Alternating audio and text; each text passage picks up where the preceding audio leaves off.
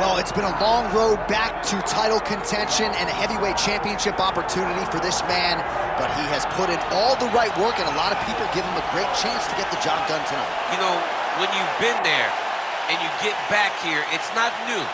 There are a lot of things that are familiar, but how do you change the result? How do you assure that in this time, during this chance, you ultimately walk away with the championship? He's been here before, John. The team's been here before. They are confident that this time they get it done. And that self-belief is rooted in the preparation, right? He's got speed, he's got power, all the tools to wrest the belt away. We'll see if we have a new UFC heavyweight champion by night's end.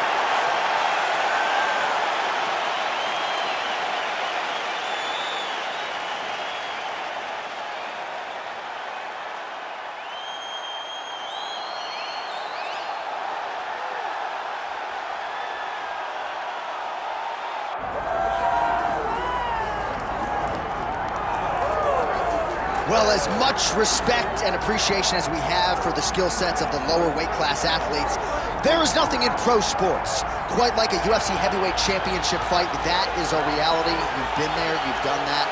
Baddest man on the planet, putting that very distinction on the line tonight. Yeah, the champ walks again, and he wears that proudly. Johnny wants to be called the champ. He loves to be called the baddest man on the planet. He is so skilled, he's so dangerous, he's so scary, and he gets up for these types of challenges. He intends to never let go of his belt. He understands the challenge in front of him here tonight, but he has been forged by this training camp, the championship experience he has accrued, and we'll see if he can lead the way he enters as the greatest heavyweight in the world.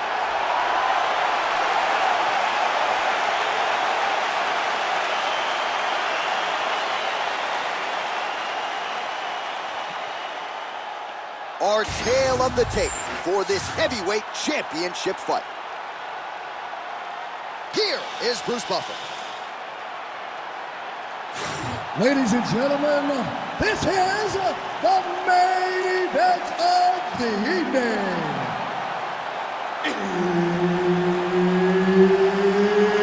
It's time! 5 rounds for the undisputed UFC Heavyweight Championship of the world. Introducing first, fighting out of the blue corner, presenting the challenger, the Warrior. And now introducing the champion, fighting out of the red corner. Ladies and gentlemen, presenting the reigning, defending, undisputed UFC Heavyweight Champion of the world, Tong. And there's Herb Dean. He will handle the action inside the octagon. All right, here we go. UFC heavyweight title is on the line. Let's see which man exits as the consensus baddest man on the planet. Nice kick to the body.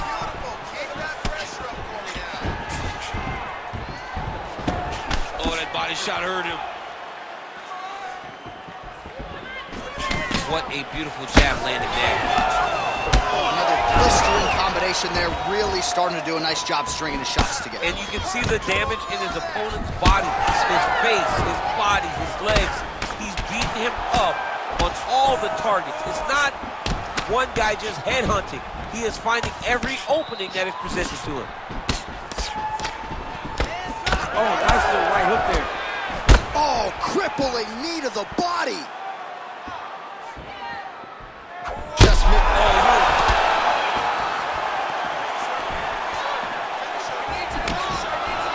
Back and forth we go. Oh, perfect head kick there. Beautiful jab there by the champ. Oh, nice jab. Throws that deep and it lands. Oh, is that a big knee to the body? We'll see if he can follow up. Oh! Edge of your seat action as expected thus far. What a fight. My goodness, what a fight. Don't back up. Push forward. Oh, huge left.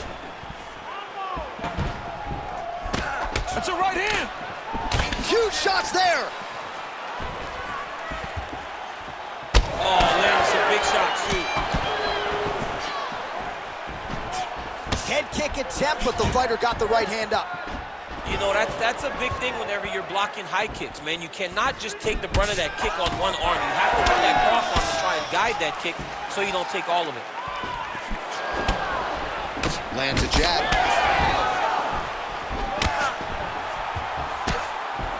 Oh, the high kick lands.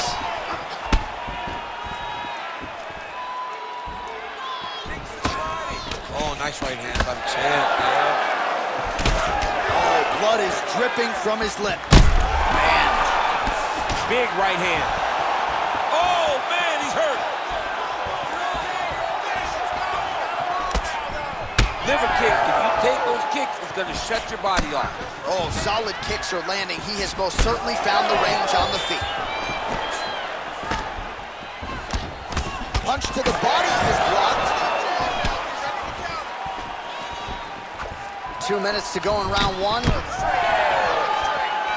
Well, the one thing about throwing jabs is that when you throw a jab, you kind of set your lead leg because you're trying to extend on the jab. If a person has good timing on leg kicks, they will land almost every time. So you got to be careful. All right, so now we start to see some redness underneath the elbow. You got to think he's going to continue to attack the body with all of his strikes. Well, his opponent has not done anything to deter him. He should keep doing this, keep going to the well until his opponent finds an answer, because right now, he seems lost to it.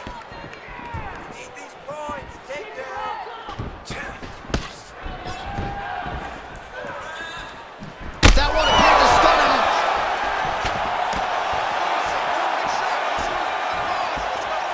Nice crack there. Got the single collar tie. Oh, he's staying busy here, connecting with a barrage of punches. Dig and kick. So pretty good recovery by the opponent after getting stunned pretty good. Gotta capitalize on those opportunities. I mean, you can't waste these opportunities.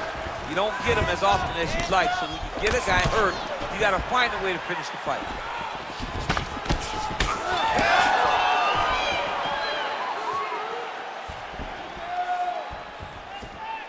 Unable to land with that punch. So he's really starting to put together some significant body shots here. These are going to take their toll as this fight goes on. 20 seconds now remain in the round. Oh, big right hand, yes. Whiffs on the straight right hand. Final seconds of the round. Pretty good position here with the single collar in the clinch. Horn sounds for the end of round one. Stop.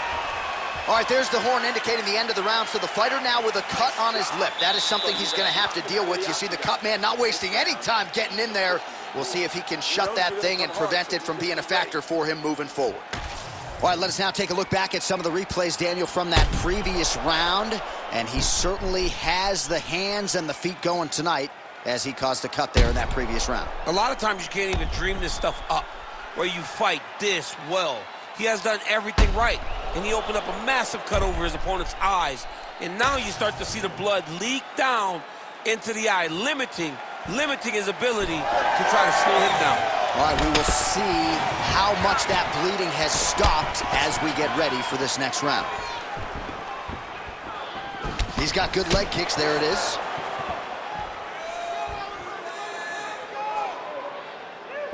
Oh, straight punch. It's there again. Oh, man. Uppercut lands.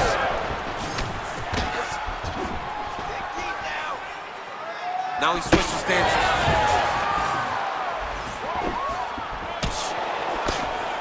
Wow, what a head kick.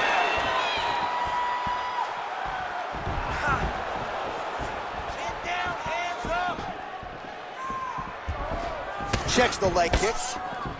Oh, can't put any weight on it.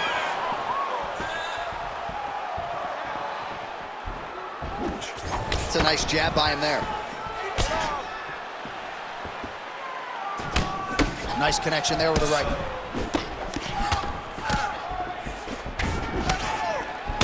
Beautiful kick there. Oh, he lands a huge knee to the body. Oh, back and forth we go. And there he goes, lands another combination. His cardio's so good that it allows him to put forth this type of output and pace. When his opponent is done at 2, he is stringing together 4, 5, 6 more different strikes. You don't do that without having fantastic cardio. So the blood really starting to flow. Every time that area gets targeted, that cut's getting worse. It's getting worse and worse, and you see the blood starting to come down. That is when you start to watch the fighter to see what type of effect it's starting to take on him, whether or not he's reaching for it, whether or not he's confused about where it's at. You got to start to watch his reactions now as we go forward. 3 minutes now to go in this one. Huge kick right there. Don't want to take too many more of those. Nice uppercut by the champion. Oh, he snaps off the jab yet again. Beautiful use of the jab, really, start to finish tonight. Did it in the previous round and picking up right where he left off here. Oh, another beautiful body shot there. You see the damage starting to accumulate. Maybe some defense would be wise at this point in the fight. I think so, John. You can't just get beat up to the body. It doesn't show itself right away. It takes time whenever you're beating somebody up from the body and working your way up to the head. But right now we are starting to see the damage, and you see it not only in the body, but in the reactions of the opponent. Just over 2 minutes now to go in round 2. Leg kick lands. Oh, knee strike right to the midsection there. That's a beautiful body kick. Big shot to the head. He's sticking him over and over again. He's got his head popping back. Bleeding now, nasty cut on his nose. All right, he engages in a single collar tie here. Oh, trying to turn out the lights with that roundhouse kick, but just misses. Look at that uppercut. Look at that Tong. That is, oh man, this dude is good. Well, it's been a wild fight thus far. Perhaps a contender for some bonus money at fight's end. These guys are going to have to dig deep. They're both hurt. They're both hurt. You expected it, though. You expected a close fight. You did not expect a war like this, though, where both guys, from the moment they said fight, went forward, got in each other's face, and just beat each other up. It's been tremendous.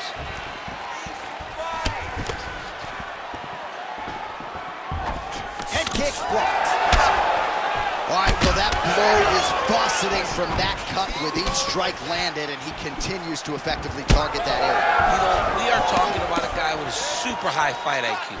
So when you give him that blood, that crimson red is nothing more than something that inspires him to continue doing what he's doing.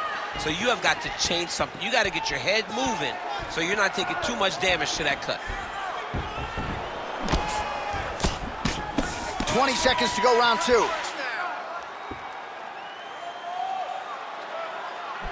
Head kick attempt is blocked. Seconds winding down in round 2.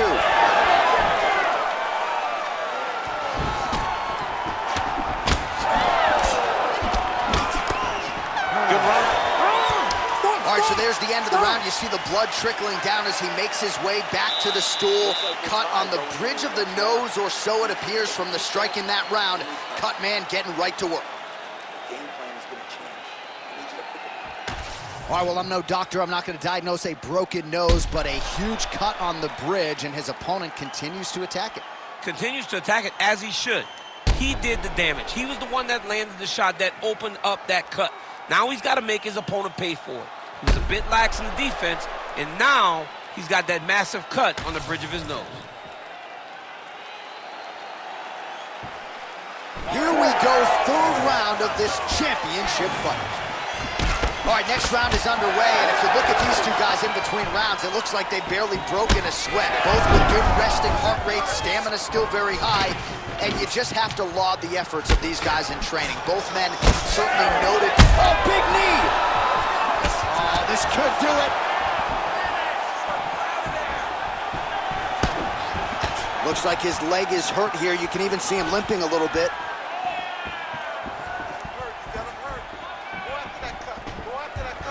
Just misses with that one. Nasty high kick.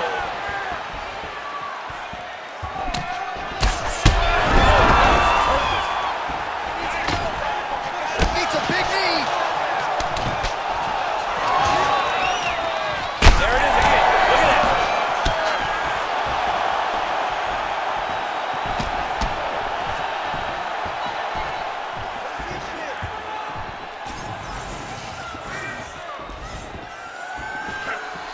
Look at the whip action that comes from throwing that kick.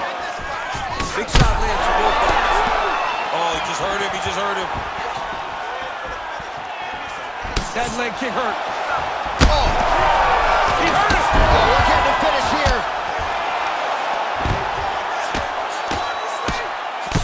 Why, we told you we'd keep it up. Herb Dean steps in. Oh, my goodness. What a fight. Just a relentless effort out of this fighter here tonight. The ref had no choice but to step in, and that is how you leave the judges out of it.